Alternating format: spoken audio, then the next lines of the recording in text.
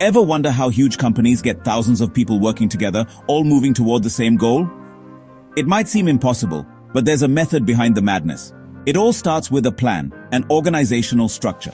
This is the master blueprint that guides every action, big or small, within a business. This structure is the company's skeleton. It defines who reports to whom, how decisions are made, and how information flows from the top all the way down to the front lines. Without it, chaos reigns. No clear roles, no accountability, and no direction. People get confused, tasks overlap, and productivity drops. For example, in a small factory, a machine operator reports to a supervisor who keeps things running smoothly on the floor. That supervisor then reports to a manager, creating a clear chain of command. Everyone knows their place and what's expected of them.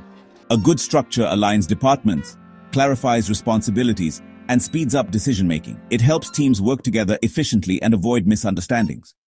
In this video, we'll break down 3 key types: line structure, line and staff structure, and functional structure, so you can see how different companies organize themselves.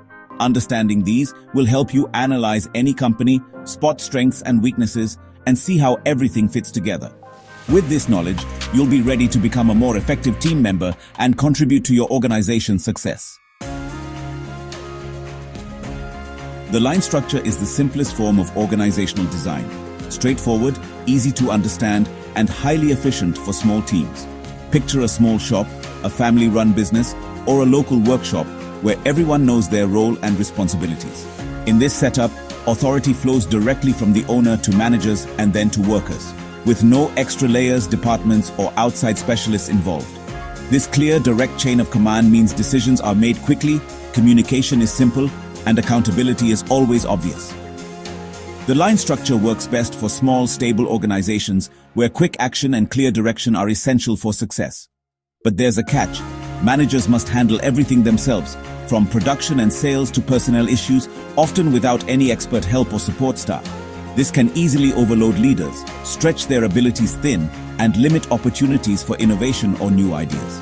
The structure is rigid, making it difficult to adapt to change or encourage creativity among employees. As organizations grow and become more complex, the line structure's simplicity can quickly turn into a major weakness, holding back progress and flexibility.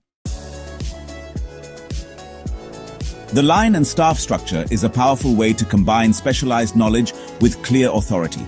It adds experts and specialists to support the basic chain of command, creating a more dynamic and flexible organization. These specialists don't replace the traditional hierarchy, but instead, they enhance it by providing valuable input and guidance to decision makers.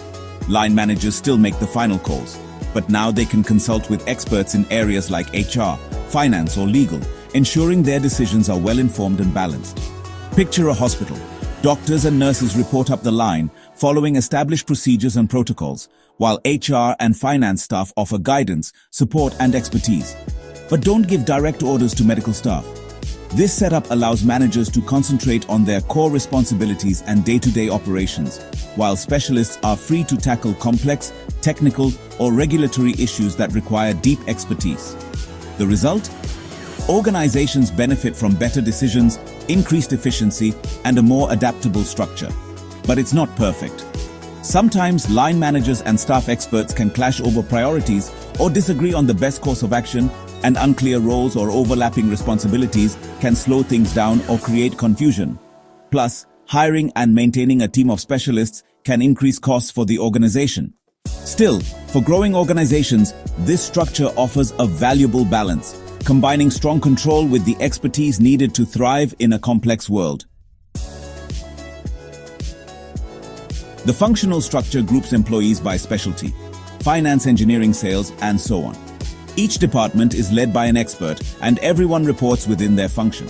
This setup is common in tech companies, where deep expertise is crucial. Specialization boosts quality and efficiency, and employees can build strong careers in their fields.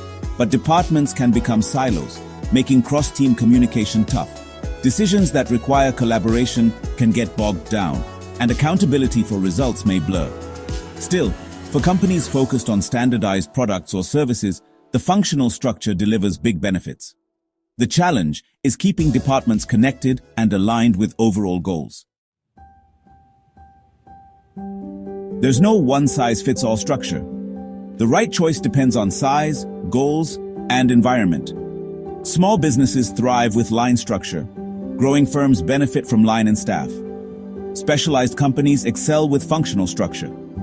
The key is matching structure to strategy, aligning people, roles, and communication for maximum impact. As you enter the workforce, observe how your company is organized. Who decides? How does info flow? Understanding structure helps you navigate, contribute, and lead. Mastering this skill is essential for future managers and engineers. Organizational structure is your blueprint for building successful teams and companies.